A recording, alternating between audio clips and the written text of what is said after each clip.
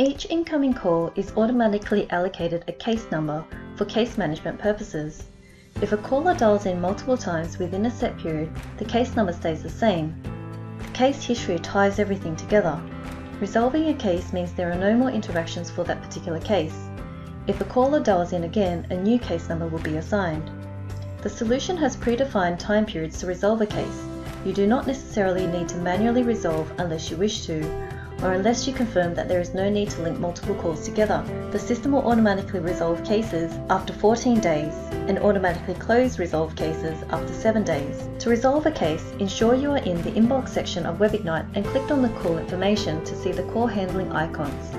Select the blue resolve icon in the top right hand corner of the screen. Click OK to confirm that you will resolve this case. There is no option to resolve a case from your mobile phone.